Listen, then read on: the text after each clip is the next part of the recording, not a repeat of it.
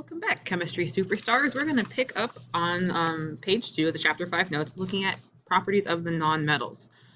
So first I want to kind of look at, we saw that group 1 has 1 valence, group 2 has 2 valence, then columns 3 through 12 have about 2 valence. We'll talk about it more. I forgot to mention how many valence electrons the inner transition have. Well, it's, we'll say 2 for right now. We'll say 2 valence electrons. We'll look at that more in depth later. Let's look at the nonmetals now. So we're going to go working from right to left. We're going to start with the noble gases. So noble gases are in column 18. We used to call that column 8A. You might see why in a second. Those have exactly 8 valence electrons. And those are our noble gases.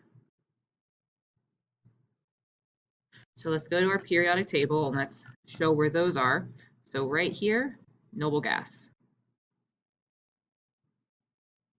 They all have 8 valence electrons except for helium, the lone guy that only has 2 valence electrons. Then we're going to go to our next column. This is column 17. Used to be called 7A. Back in the day, we called it 7A. And you know why? Because it has 7 valence electrons. These are called the halogens. You also might occasionally hear them referred to as the halides. If you're talking to a really, really old school chemist, sometimes they're even called the salt formers. And these are all pretty reactive, and let's label those on the periodic table. So right here, I'm just going to simplify and only call these the halogens. These are the halogens. And I do have some of the old numbers, so if you look at how the numbers go in the columns, we did 1 to 18 in class, but here are the old numbers, 1A, 2A, 3A, 4A, 5A, 6A, 7A, 8A. We really much skip that whole D block. And it actually corresponds to the number of valence electrons they have. So everything in column 1 has 1 valence. Everything in column 2 has 2 valence. Everything in column 13, 3A has 3 valence, 4 valence, 5 valence, 6, 7, and 8 valence. Then our D and F blocks have, about 2 valence electrons. More to follow on that later. Next group. So we had 18, 17. We have column 16, and you guessed it, that used to be called old column 6A, and it's because they have 6 valence electrons. So we had, fancy names for everything we've talked about so far. Column 16, not as fancy, but we call it the oxygen family. If you want to get really technical, and if you're really good at speaking Greek, sometimes you will see these referred to as the chalcogen family. Chalcogen family, and that just means basically water formers because they have oxygen in it. So let's label that one. The oxygen family is column 16 on the periodic table. So here, well, we're just going to call it the oxygen family. Why not? You know what? Let's go with the chalcogen. Why not? We'll be technically correct here.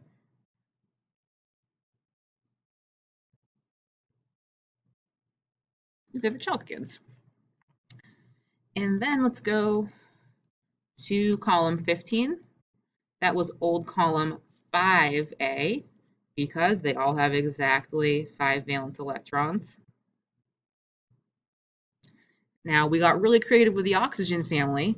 Guess what this family is called right here? It's called the nitrogen family. It's called the nitrogen family.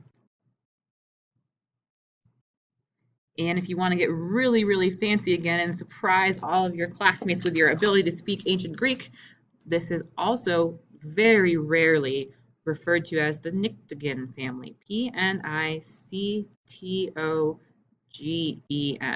Hardly anyone ever calls it that, but you could if you wanted to. So that's this column right here.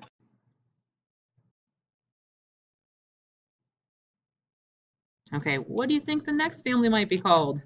If you guessed carbon, you're right.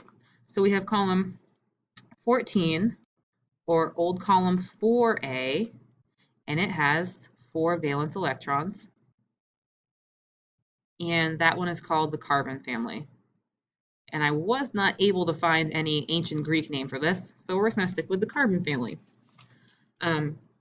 Now, if you're thinking I missed something, what about column 13? So we said 14 is the carbon family. what about what's going on with this column right here? Well, we need to look at where the metalloids are. So I'm going to try and draw this in very carefully. So looking at the stair-step line that you drew in class with your coloring the periodic table. And we've defined the, rats, let's try that again. So we've defined that the metalloids touch that stair-step line. There's 6 that everyone can agree on are definitely metalloids, and then there's 2 or 3 more that people kind of like, they say they could be, they couldn't be. So ones that are definitely metalloids, silicon's definitely a metalloid, as is germanium. Antimony, tellurium, arsenic. And then here's where people kind of start getting a little bit wishy-washy. Boron's definitely a metalloid too, but then what about these other ones that touch the stair-step line? Aluminum, you have aluminum foil in your kitchen, it's shiny, it's metallic, you can bend it, it's pretty much metal. Not many people will ever call that a metalloid. Carbon, pretty non-metally. A few people argue that it could be slightly metalloidish, but usually not. Here's where the kind of questions come in. What about polonium? It has properties of both. Astatine kind of have properties of both. And then we get down here to these elements. Oh, it's kind of like maybe, maybe not. So these ones are more questionable. So here we have our metalloids. I'm going to make a note right here.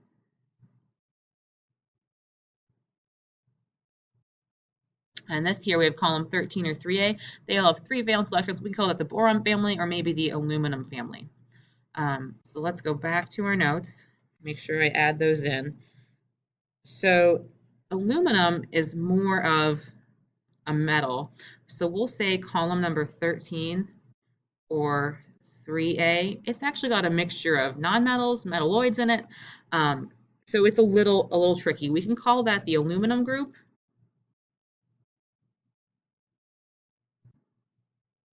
And it all has 3 valence electrons, but we've got to look more in depth about what's actually going on in that group. Because boron falls more on the non-metal side, gallium metalloid, and indium and thallium are definitely more of the metals.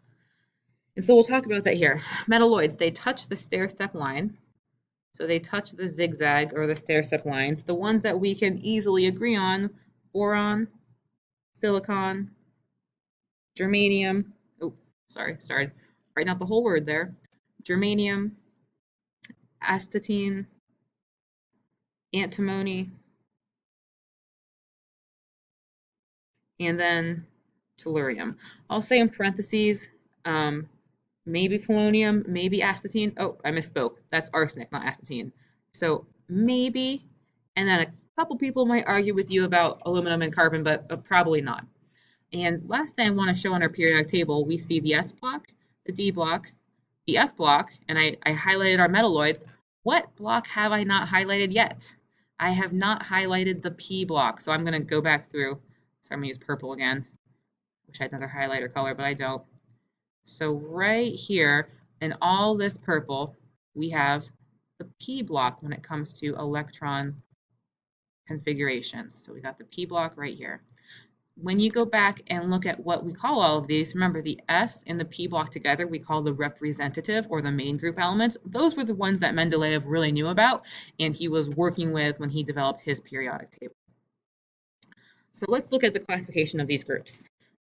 Alkali metals, group 1, very reactive in water. They will go boom. We will see them explode in lab. Alkali earth metals, they react in water, not quite as energetically. The halogens, also called the halides or the salt formers, they are the most reactive nonmetals, things like chlorine gas, bromine, iodine, pretty toxic stuff. And then we have the noble gases, unreactive nonmetals. These are the nice, easy to classify groups that have strong cohesive properties. Okay, now we're going to go to section 5.3, looking at electron configuration and periodic properties. It's all about attraction. So for the periodic law, periodicity. The physical and chemical properties of the elements are periodic functions of their atomic numbers. Like we already said, this like activity we may or may not have done in class with the element cards. It is all about attraction. So I'm going to go through and try and give you an analogy for this. So I want you to pretend that you're at maybe like a concert and your favorite celebrity, your favorite singer is on stage performing and you want to get really, really close to them.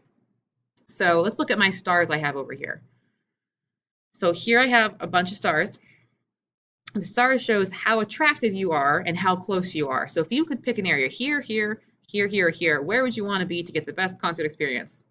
You all would say right here, right? We got the largest stars and the most of them. This would be like you're up really close front row and there's a whole bunch of your stars, your favorite singer, dancer is up there. So here's how that relates to the periodic table. It's all about attraction between the protons and the electrons. As we go from left to right, I add more protons. That means there's a stronger positive charge in the nucleus pulling in those negative electrons. So as I go from left to right, there is more attraction between the nucleus and the electron cloud. As I go from top to bottom, I'm adding a lot more protons. Look here, like fluorine 9, chlorine 17, 35, 53, up to 117 for our last element there. That I'm really, really increasing the pull. I'm increasing the attraction. But what else is going on at the same time? So as I'm adding all those protons, there's a lot stronger attraction, but I'm also adding lots of energy levels. So we have, 1, 2, 3, 4, 5, 6. I'm at the 7th energy level. That means the electrons are getting further and further and further and further away. So if you have two magnets and you get them further and further away from each other, doesn't the attraction get a lot less? So where is the highest attraction in the periodic table?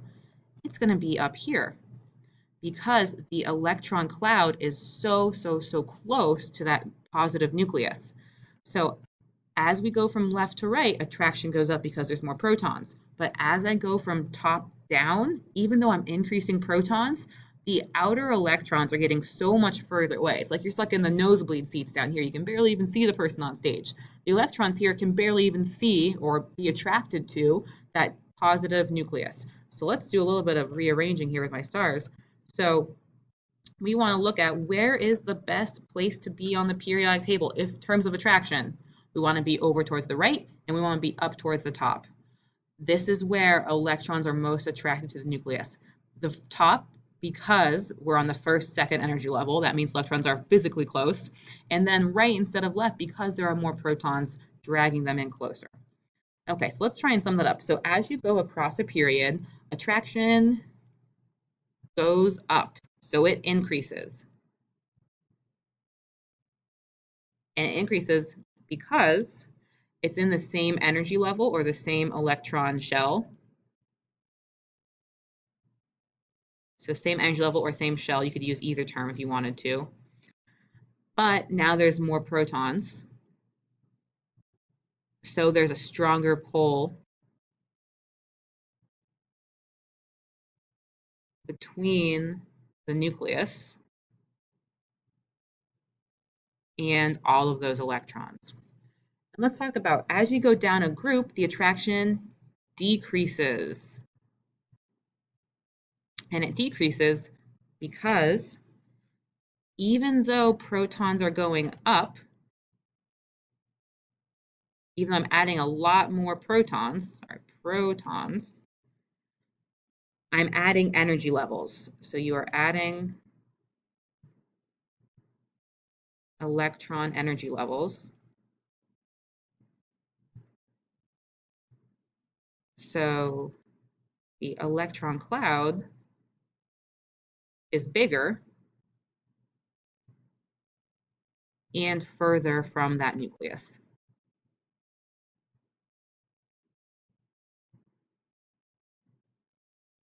So let's sum that trend up by looking at our periodic table. Highest attraction right here, lowest attraction down here. So the most attractive element actually is going to be fluorine. We'll talk about, why it's not helium, but fluorine's the most attractive, and my least attractive down here is francium. Left to right, more attraction because there's more protons and we're in that same energy level, the same row.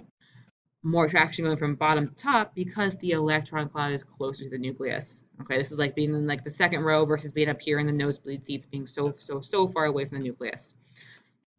So that is about where we're going to stop for this video. Next video, we're going to pick up and practice all of those trends.